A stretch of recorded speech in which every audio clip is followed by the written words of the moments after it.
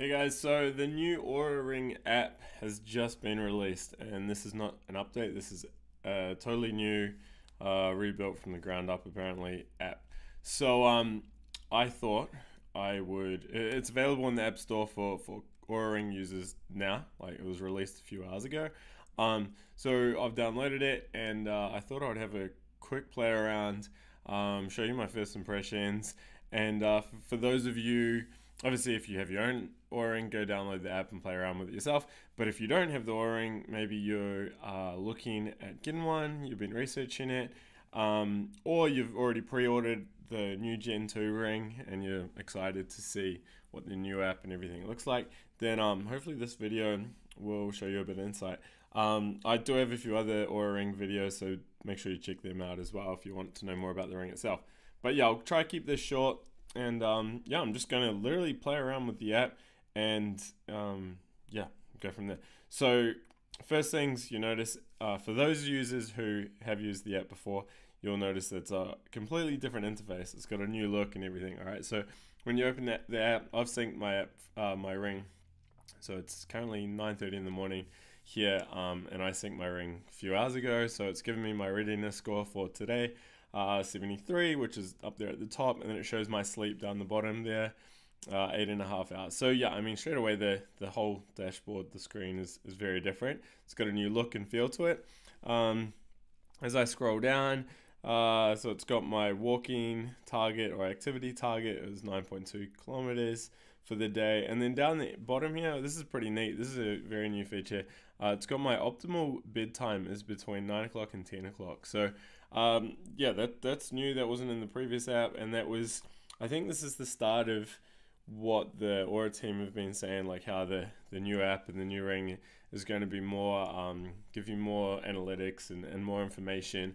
Rather than just feedback, it's going to help you, adjust activity, training, sleep, recovery, based on the data it's getting. So, it's going to help with chronotype, giving you obviously the ideal bedtime. Hopefully it will give more recommendations in future editions. But this is the first thing that I've noticed here. So that's typically when I try to go to bed at the moment. If I scroll back up here, yeah, see I went to bed went to sleep at 10 o'clock, woke up at 7:30. But that's cool. I'm looking forward to seeing more stuff like that. So what else do we see on the front screen? We've got the menu on the top left, which we'll go into soon, and then we've got the Bluetooth connection on the right. So my ring is currently off. So what else? Oh, we got the plus symbol down the bottom right here. So this has notes and activity. So activity, I'm assuming, will be similar to the previous app where you can go in and add strength training and all your other activities. So that's cool. The note is a new function as well. So this is where you can add personal notes, like, I don't know, tried a new supplement or something like that. And then they've got default or predetermined notes here as well. So I'm not 100% sure how all this is going to work. I'm hoping that they will take this data and take these notes or tags, and then you'll be able to draw correlations and see trends and see that, on days you've hit the alcohol tab, it comes up saying your sleep's worse or your readiness is worse. Just like we saw at the home screen there where it said, your optimal bedtime. Imagine if you could input all those tags and data, and over time it came out saying, look, whenever you don't drink coffee, your sleep is better or something like that. That'd be cool. That's what I've been wanting for a long time, 2 years. You can go back and check my original review, and I've been screaming for this sort of stuff. So I'm hoping that's what it is. At the moment, I've played around with this app for a bit. So this isn't my very first time in the app. So I couldn't see any correlation data with those apps, with those tags or notes. So I'm just hoping that this will come in future updates. Because I do know they wanted to get this app out, but it's not, they've got a lot of ideas and features in the pipeline, in the works. And then on the bottom left, we have the calendar button. So I'm going to hit that now.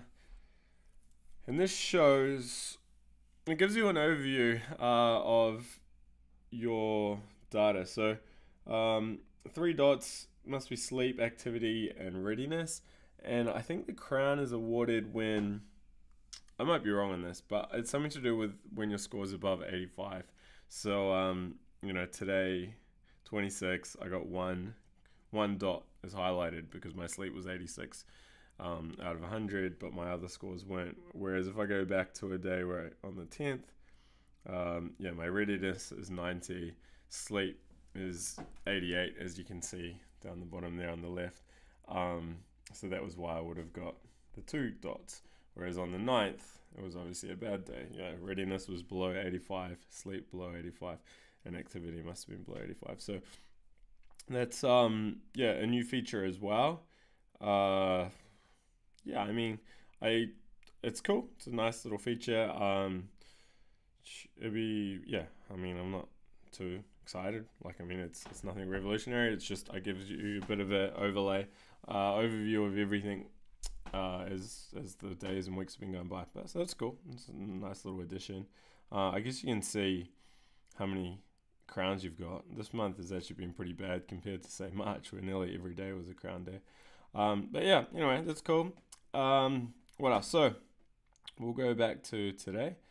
And so you see that all the little comments and stuff are a little bit different as well. So it's good. It's a good refresh. So now I'm going to go into the sleep. I'll click the sleep data here, and you'll see that the this new circular display is a little bit different. I mean, well, this is new. It wasn't in the previous app. So it's got my score at the top. It's got my sleep duration in the middle. It's got my resting heart rate beneath that, 52. It's got when I fell asleep, which is 10 o'clock, and then time in bed. And I'm assuming that's what that blue line is in the inner circle there. And then as the night went on, you can see when I woke up with those thin little white lines. And then it's got here, I got an hour, 5 minutes of deep sleep, a little bit less than I need. Exercise could help it. And then, yeah. Oh, okay. So now I click that again, and then this takes me into what is, for users of the older app, this is what they'd be familiar with. You know, these chart type graphs. Obviously all the colors have changed. It was purple, now they've gone shades of blue. So we've got a day here. Yeah, so this day, 92 sleep score. You can see all the data, sleep duration, total bedtime, all that cool stuff that the other apps have had. And as or the previous version had, as I scroll down, you see, again, you're seeing it's like similar data to what they had in the other app. It's just laid out differently. It's going to take a while for people that were familiar with the old app to get used to it, because it's a whole new, like, there's new ways to access data and new settings and everything, new colors. I think you can click on each thing. Yeah, so I just clicked on deep sleep. Excuse me. It gives you an overview of what's good and what's bad. So that's cool. And then it's giving you those graphs. So if I find a day that wasn't great, here we go. So there it's saying it's got the red zone or the orange zones. Yeah, as I didn't hit good numbers. So all that's very cool. And then as we come down, we've got the sleep stages, which users of the other app will be familiar with. So you can see what was happening throughout the night. It's given a breakdown: 13% deep sleep, 55 light, 32 REM. And then as I scroll down further, this is all in the sleep menu. You've got your resting heart rate throughout the night in a graph. So that's the sleep screen. When I go back here, I can then click on activity and see all the details around activity. I'm not going to go into this because it's already gone longer. This video's already gone longer than I thought. But yeah, activity, can't do too much extra there. Oh, I can click on it, yeah, and I can see activity throughout the month. So my calories burnt, walking equivalent, steps, and then the details around that. So I'm not the best with activity. That's why that's so red and my scores aren't the best. Frequency, recovery time. And then your intensity, again, this is in the other apps, just completely changed the layout and everything. So that's cool. And then we'll have a quick look at readiness. So when I go into the readiness, here you've got your your bar and your graph. So you've got the readiness bar and then the resting heart rate graph as well. One thing I've noticed though, I turned this to landscape mode and it doesn't change. I thought like if I turned it, all the graphs would expand, but unfortunately not. So yeah, you can see your quick stats here. So if I go to today, resting heart rate overnight was 52, HRV was 62, it's a bit lower. Respiration rate 16, body temperature is up a little bit on baseline. Readiness score was 73. I actually did a lot of work yesterday on the farm chopping wood and firewood and stuff, so that's why my numbers are probably a little bit off. yeah, and then you got all your stats. And now the cool thing is you can see your nighttime HRV in the app. I don't know if that was in the previous version. I think you had to go into the cloud to see that. So you can see your HRV overnight, your max and your average, and then you can see your resting heart rate.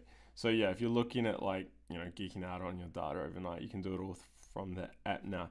But even better than that, for those of you who've watched my video on the cloud, you'd see how much data you get, which is really, really cool. They've now incorporated a lot of that data into the app. So when I go into the trend screen, this is where it gets really cool. So I can say, I don't know, bedtime start. And I can see my bedtime start date going back years, literally years. So that's on a daily trend. And again, it'd be cool to rotate this, but unfortunately you can't. I don't know why that's not a feature. It seems like an obvious one, but maybe they're still working on that. So it's hard to see all the data. I can do weekly trends and then of course monthly trends. So that's cool. And then I can pull up everything like my sleep score over the months and years. I can go readiness, heart rate, variability. Again, you got so much data here. So if you're a data geek, you'll love this. Pull up all sorts of stuff. Now it's not as powerful as the cloud function, because in the cloud function with these trends, you can overlay them, you can see so much more data, you can stack graphs beneath each other, so you can have your activity score a lot next to your sleep score, next to your body temperature score, and find correlations in that. So you still really need to go into that cloud to do all that sort of stuff and see the really nitty-gritty details. But that's fair enough. I mean, it would be hard to see all this in the app. So, yeah, I mean, if anyone has any questions, obviously if you have the app, go out and download it and play around with it. If you're waiting to get the your ring and get the new app, then feel free to send me a question or comments if you want to see something more in detail. If you're looking at getting the Oura ring, you're still undecided, then hopefully this video will help show a little bit more around what you could be buying or getting if you purchase it. By the way, the discount code Fergus, FERGUS, is still valid for pre-orders. I'm recording this on the 26th of April 2018. Use that code Fergus, FERGUS, and it will save you $75 on the pre-order price until the end of the month. So it's like 4 days away. After that, it'll save you something. I think it's $50 after that. And then I'm not too sure if you're watching this later on in the year. Try the code. It will save you something. I just don't know what it will save you. So yeah, I mean, check that out. Also check out my other articles on the Oura ring, the old one or the Gen 1 ring and the Gen 2 ring. I got a bunch of videos on YouTube, so you can check them out. And yeah, feel free to ask me any questions if you have them. Happy to answer them. But yeah, my first impressions, it's cool. Yep, there's more data in the app, which is good. The interface has changed, the layout has changed, and like any new platform or app update, that change is always, I don't know, it's tough at first because it's so foreign. You're like, oh, I'm used to my old ways, and whenever Facebook does a massive overhaul and you see all these groups pop up, like fan pages go back to the old system, and then like a month later, you can't even remember what the old app or the old platform was like, right? So I think it'll be the same thing here. It'll take a while for old users to get used to the new one. Remember, I've been using that old app for 2 years, so it's taken me a while to sort of get used to this. But I think new users coming into it without any experience with the old app will be like, oh, this is awesome. The color is cool, like all the colors are cool. It's good to see some new fresh data on there, fresh recommendations and everything.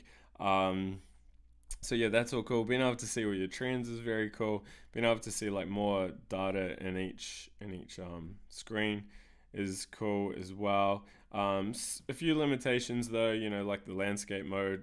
I don't know why that doesn't work, but maybe that's a new feature. Seeing the optimal bedtime, that's cool as well, your optimal bedtime. So I'm looking forward to them doing more of that, like crunching more of the data. I mean, I got 2 years worth of Oura ring data here, so I'd love to see, what correlations they can draw other than me looking at the graphs themselves. So apparently that's all coming in future versions. So hopefully, we get more and more of that. Imagine opening the app and just seeing all these like takeaways, your optimal bedtime's this time, your optimal wake time's this time, your optimal activity target is this. Whenever you do this, your deep sleep's higher. You know, imagine seeing all that. That would be cool. Because we know how accurate the ring is for tracking all these metrics. And if you're wearing it every day and have been for a while, like, there's so much data in there. So that's the future, I reckon, of the ring. Like, that's what I'm hanging out for. So this is, I guess, a bit of a sneak peek, hopefully, of what's to come with that optimal bedtime recommendation now. Hopefully we'll see more and more of that. Anyway, I have gone on too long again. It was meant to be a quick video, but never seems to be the case when I do videos. So hopefully that shows you some insight. If you want to read more about it, head over to alexfergus.com. I've got 2 articles on the Oura Ring there. I've got the original review, Oura Ring review. You can just Google that and you'll find that. That's quite long. That goes into the actual ring itself. And then I've got an article, everything you need to know about the new Oura Ring, where I'll publish this video as well. Plus my YouTube channel's got a bunch of videos. So peace out. If you want to order it, use that code Fergus, FERGUS. I do get a cut from that. So if you don't want to support me, then don't use that code and don't get a discount. So it's all good. It's up to you. Yeah, I'm gonna leave it there. Bye, guys. Oh, and be sure to subscribe if you like this and give me a thumbs up, because yeah, these things matter. Cheers. Bye.